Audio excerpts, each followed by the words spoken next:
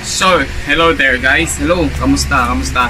So, yung video na to is just to review the prepaid Wi-Fi I ordered from Globe. Ito siya. Nakasealed pa siya guys. And sealed pa naman siya. Medyo malaki yung pouch kasi malaki yung, well, nakita ko malaki yung yung prepaid Wi-Fi. So, ito na siya. Siyempre nandito yung paper niya. Let's see. So, order date and February 21. Ayan, February 21. So, ito na. Bubuksan na natin. Kasi, most of the time, pag nag-order ako kay Lazada, laging mali yung item nila. So, this time, open natin ulit. Today is March 4. So, March 4. Ngayon lang natin siya open. Para pag may defect, you can easily return it to Lazada. Ayan, sealed pa siya guys ha. Sealed pa.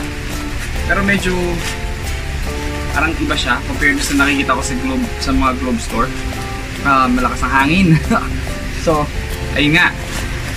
Open ko na guys. Ito na siya. So, putulin ko na. Gugupitin ko na.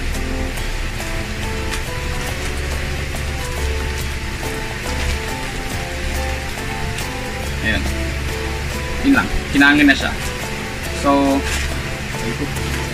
ito na. Open ko na siya.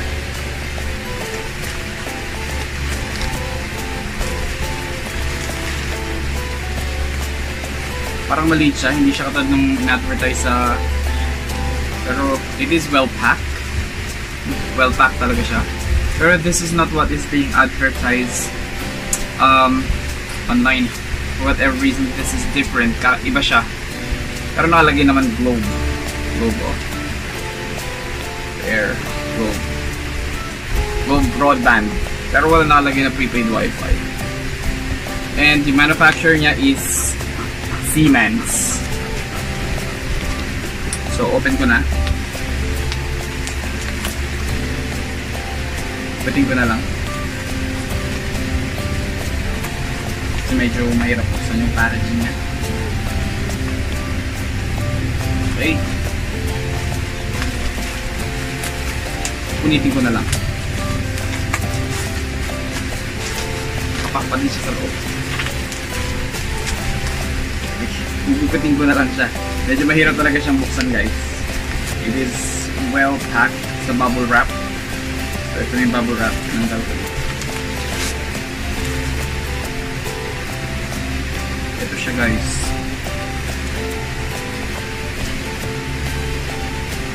It doesn't look new to me.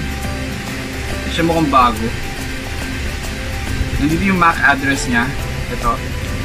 And nandito rin yung model. Wala siyang adapter. Paano ko siya gagamitin? Tapos wala siyang SIM slot. Usually ayun nga, kapag wireless Wi-Fi dapat may adapter siya. At the same time may adapter na, power adapter, and lalagyan ng SIM. Kaya nga siya wireless kasi lalagyan siya ng SIM card. Lalagyan siya ng SIM card pero wala siya. So I don't know kung bago ba to or fault again ni Lazada or nung seller. Pero for sure, I will have to return this to Lazada and ask for another modem. So that's it for the meantime. So yung next vlog ko is we will try to review Samsung S10. If I will be able to get hold of the S10, I will immediately upload the review for S10. So for the meantime, hanggang dito na lang.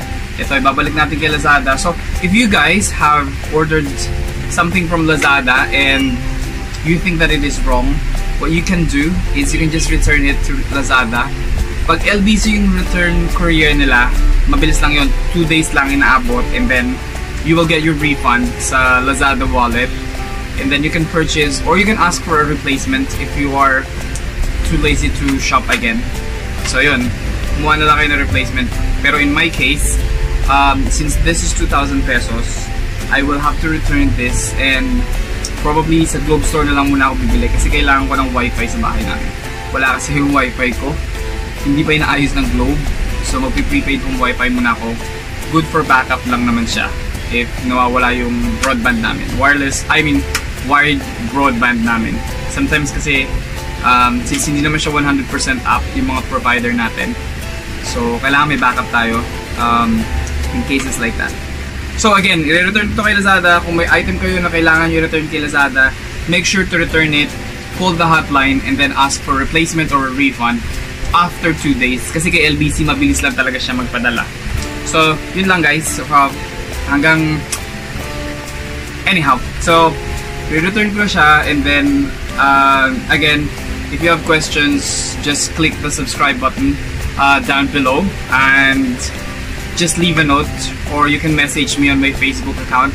It's Paul Aries. So that's it guys, see ya, and don't forget to check out my other videos, yung reviews ko kay iPhone X or XR, and then kay Samsung, and then we'll try to get hold of Samsung S10. I'll try to get one, and then I'll check it out and review it for you.